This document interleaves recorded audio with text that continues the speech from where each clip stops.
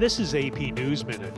A jury has begun deliberations in the second trial of two men charged with conspiring to kidnap Michigan Governor Gretchen Whitmer. Prosecutors say Adam Fox and Barry Croft Jr. hoped to trigger a civil war just before the presidential election. Whitmer wasn't harmed. Heavy rain in the Dallas-Fort Worth area caused streets to flood, submerging vehicles as officials warned motorists to stay off the roads.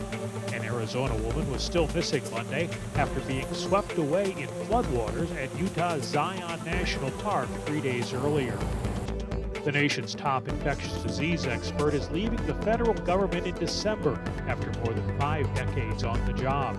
Dr. Anthony Fauci became a household name and the subject of partisan attacks during the COVID-19 pandemic.